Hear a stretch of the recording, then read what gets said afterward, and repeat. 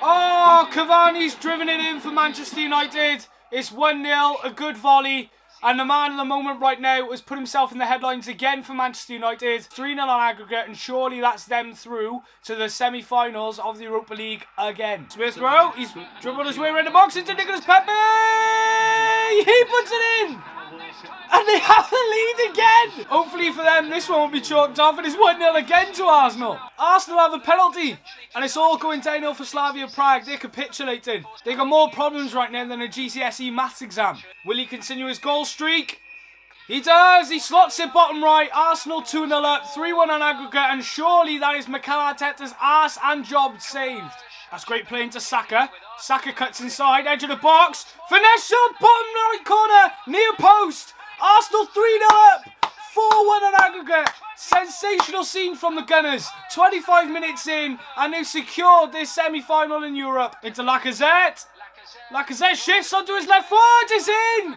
Arsenal have a fourth to rub a little bit of salt in the wounds. It's 5-1 now. They were already through at half-time, but at this point, it's just extra confetti in the cannon. An extra load for Arteta to blow. Down the left to Tellez. Looks for the ball, looks for the cross. In! Oh, it's an own goal. Man United have a 2-0. My prediction's right. Get in there, I suppose. Hey! Big brain. I mean, you shouldn't really celebrate a United goal, but 2-0, my prediction's right. They're already through, man. Let it go, let it go. Right, there you go. We have our Europa League semi-finalists all decided. Manchester United get past Granada 2-0. You have Roma and Ajax who draw 1-1, despite Ajax having a dominant game, really. Roma shithousing it again. Scratch it.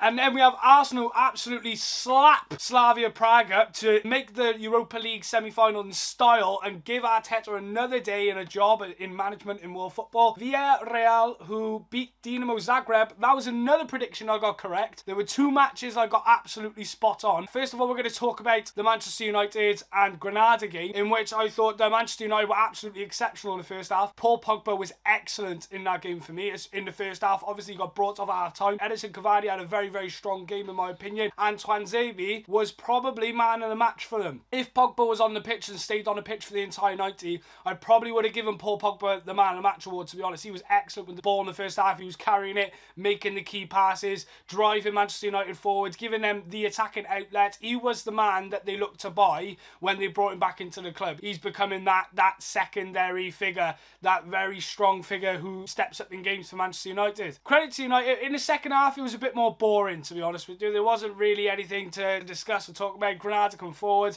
United kind of settled for it. Had a few decent counter-attacks. Amad Diallo had a chance before he was fouled as well, running in through on goal. It was a good Van der Beek cross as well, which Greenwood headed straight to the keeper. So it could have been more goals for Manchester United on the end of things, but they'll be happy with that. They'll be fine with that. As soon as they scored the third goal, everyone knew they were through anyway, and they could just sit back and do what they want. Play possession football like they have for most of the games. Comfortable night for Manchester United, all things considered. Cavani, great finish. Again, Paul Pogba at the heart of it, assisted it, knocked it down for Cavani, shinned it a little bit with a volley, but it was a good finish nonetheless. It was a bit like the Taremi goal against Chelsea with the overhead kick. It was a bit shinned, but ultimately it's a great finish. Arsenal and Slavia Prague game, absolutely exceptional performance from the Gunners. They secured semi-final football within half an hour of this game. Absolutely outstanding. Bukayo Saka, definitely the man of the match for me. He was everything in that first half for Arsenal. Nicolas Pepe had a good game. Emile Smith Rowe finishes second to Bukayo Saka to me. Emile Smith Rowe had an absolutely immense game. Lacazette got two, great performance for him to keep the confidence going after that brace at Sheffield as well. All things considered, Arsenal might feel really confident about this now. If you want my final prediction, is in like who's going to get to the final, which two teams are going to get to the final, you have Manchester United versus Roma, and then you have Arsenal versus Villarreal in a return against Unai Emery. Unai Emery 2, Electric Boogaloo. In my opinion, I do think there's going to be Manchester United versus Arsenal in the final. Of course, there could be an upset on the cards, but that's just the joys of European football. Manchester United have this semi-final voodoo at the moment, so they might not even make it. Who knows? You never know. You never know in football. It's one of those. Basically, everyone who were the favourites into these games went through. Standard Europa League set of quarter-finals. Yeah, fair play to everyone involved. Thanks for watching the video. If you have, I will be back tomorrow, as I always am, basically daily, with some sort of football video. So I'll catch you in a bit. Have a good night. Ta-ra.